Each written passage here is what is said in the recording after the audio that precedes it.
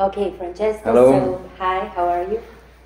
I'm a bit tired, but Yes. I'm excited to be here. Okay, so let's jump into questions.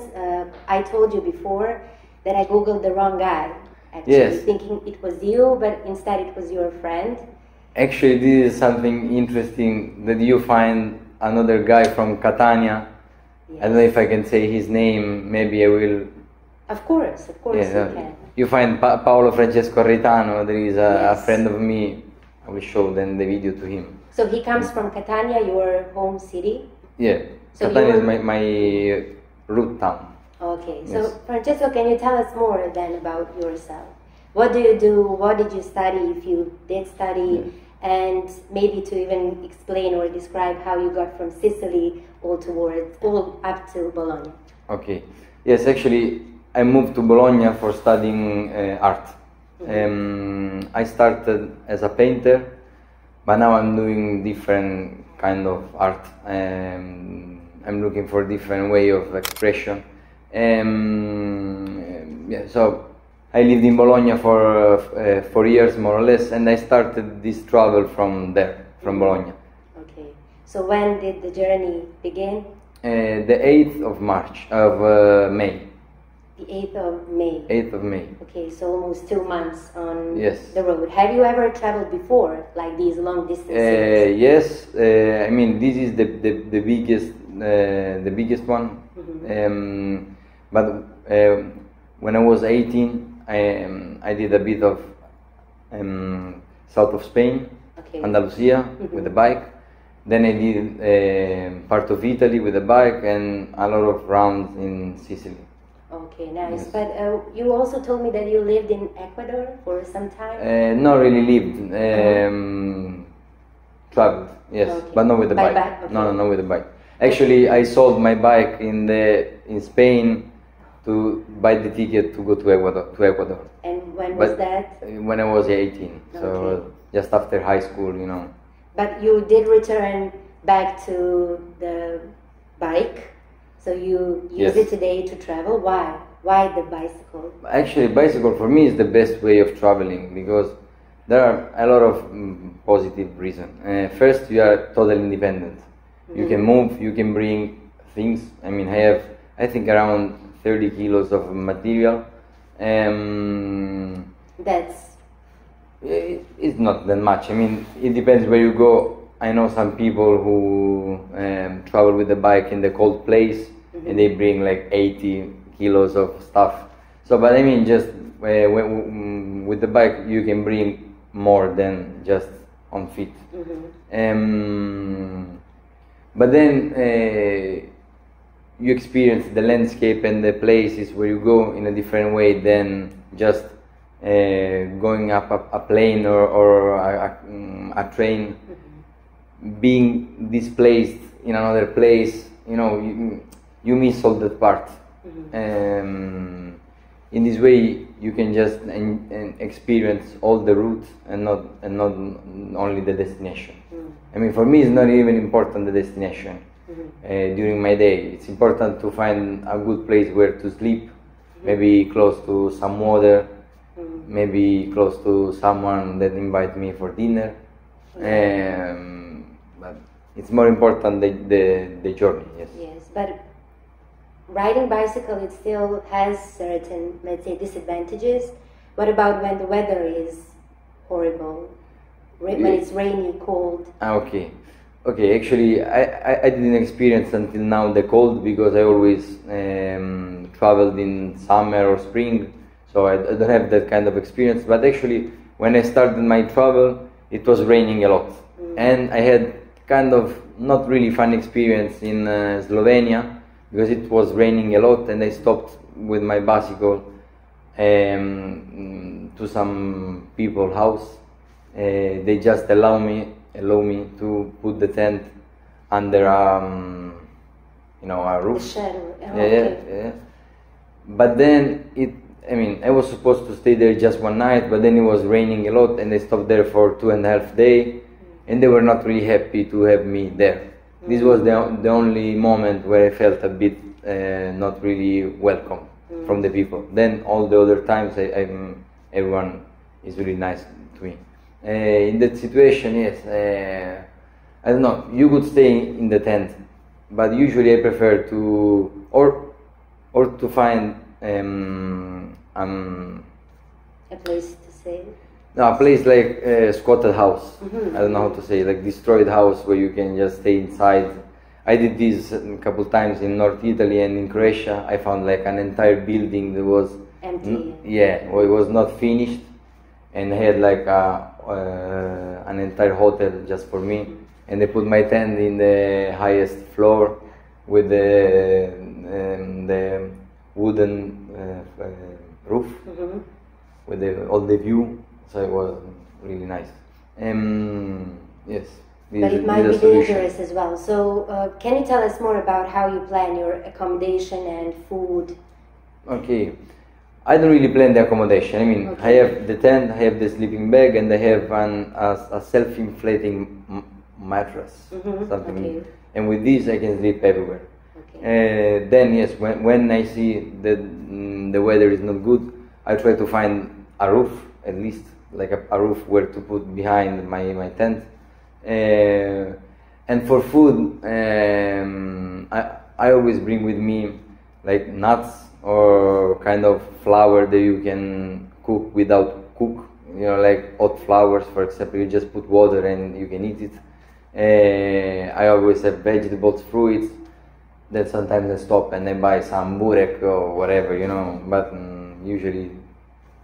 So how much of the time you spend within the city and how much are you somewhere outside, on the outskirts, in nature? No, usually I don't stay in the city. I have no reason to stay in the city. I mean, if I have people who host me, like now, or like in Zagreb, I was in Zagreb to some friends, and I stayed there like 20 days. And because there I develop a lot of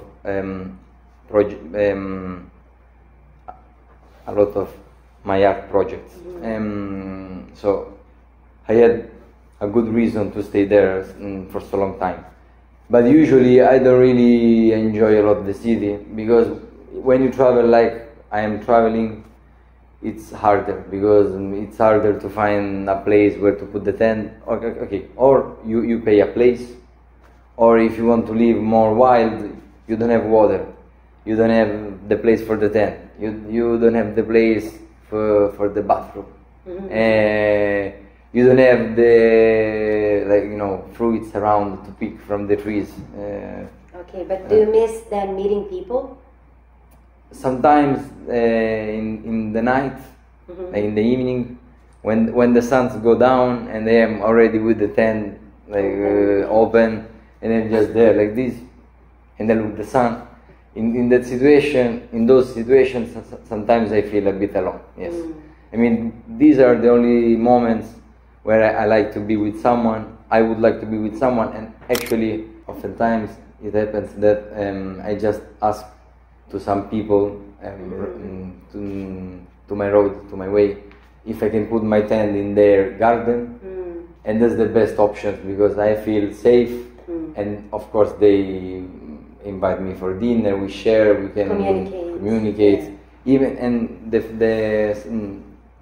something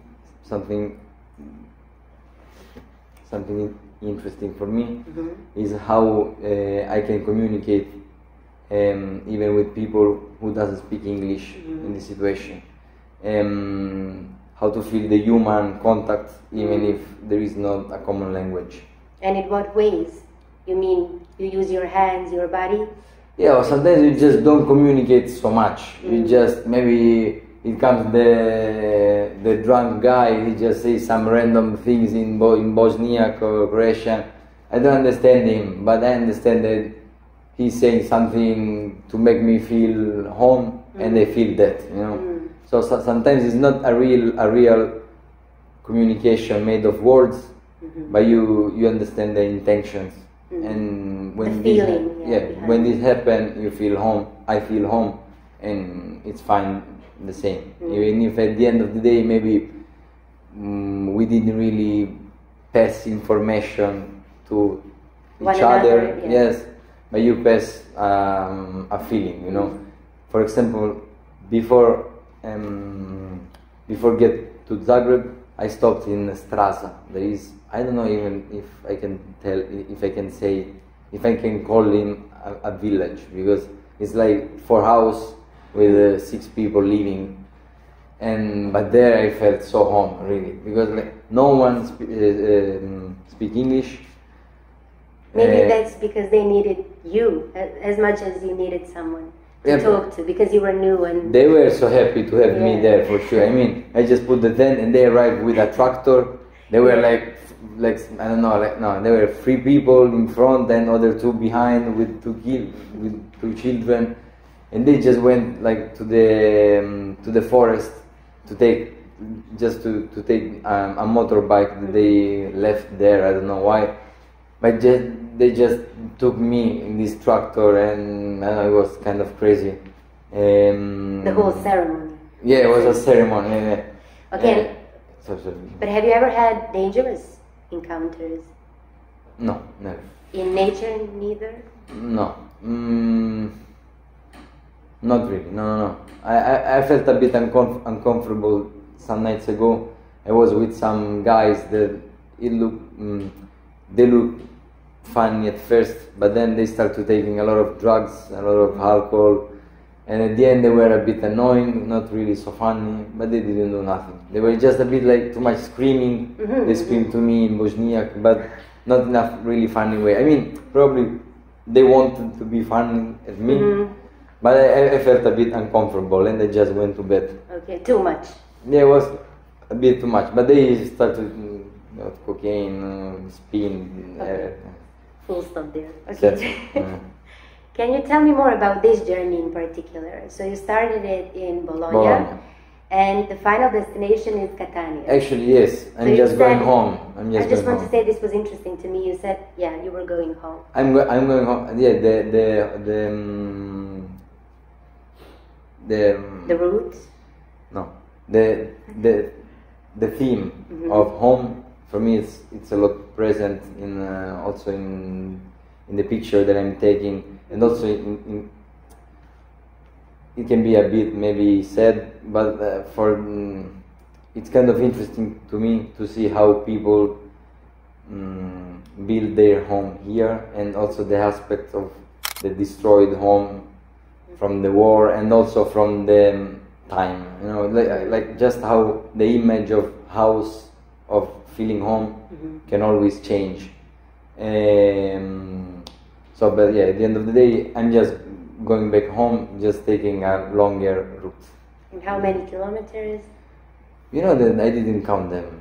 I think it will be 2,000 and something, but I don't know. I will tell you at the end. Okay, and when will you come home? I think, I imagine around August 23, more or less. Nice. And August 20, you know, like this. Is this your first time in Bosnia and Herzegovina? Yes. And in all Balkans is my first time. Balkans, first in time. general. And yes. What do you think? I mean, right now, I saw only Croatia and Bosnia, and a little bit of Slovenia, just the piece of to cross it. You know?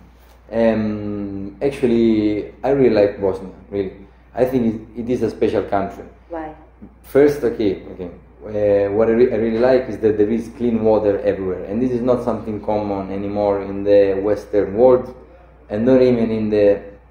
I mean, it's not anymore common to have clean river. And actually, I don't know if it is true, but someone told me that this was possible because during the war they destroyed all the industry, so now there are not anymore so much industry, so the water is cleaner. I don't know if this is true. At least one good thing coming out of this was interesting for me.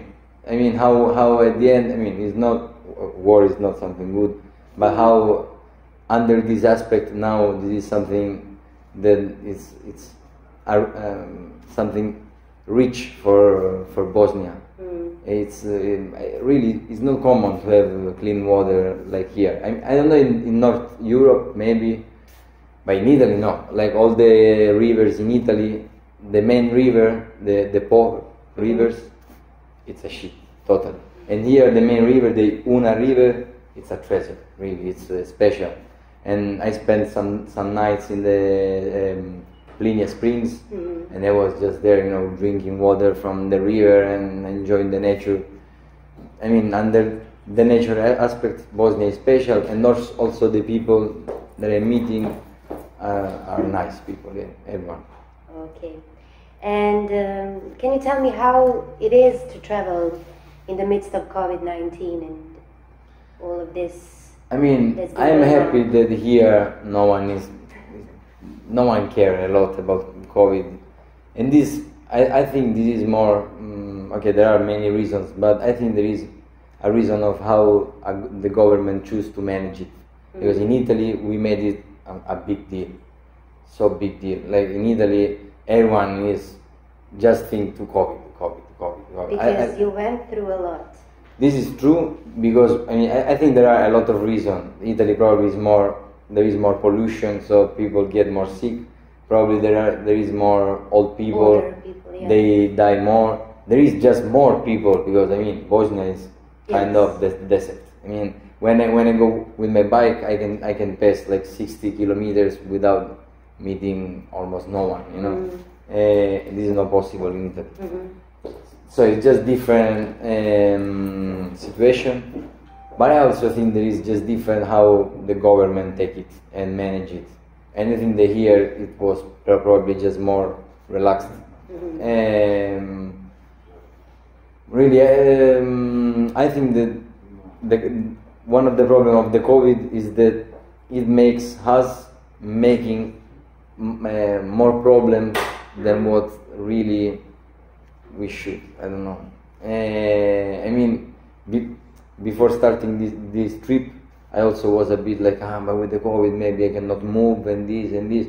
But then when you start traveling, you see that actually you can do more things than what you think. And I think that a lot of people is stopping themselves for the COVID, but I would suggest them to just go and do their But you stuff. do have to take tests when crossing the borders. Yes. Okay. You have to do it. And actually I'm also making the video of all the COVID tests that I do in the border. Okay, so are those videos going to be in your movie that you mentioned? Yes, I have to figure out still how this movie will be. I have some ideas, I have some way to follow, but I don't have all the movie done in my mind. Okay. I would see. And the last question, of course, is why traveling? What did you or because are you gaining from it? It's the best thing that I can do now. I mean, I don't think there is the best thing for everyone. Everyone find themselves in different way. For me, actually, I'm trying to find the way to connect art and travel together. And for me, when I'm traveling, is the best moment the best moment to feel free. Is the best moment of freedom that I find in my life, and it's good for my art.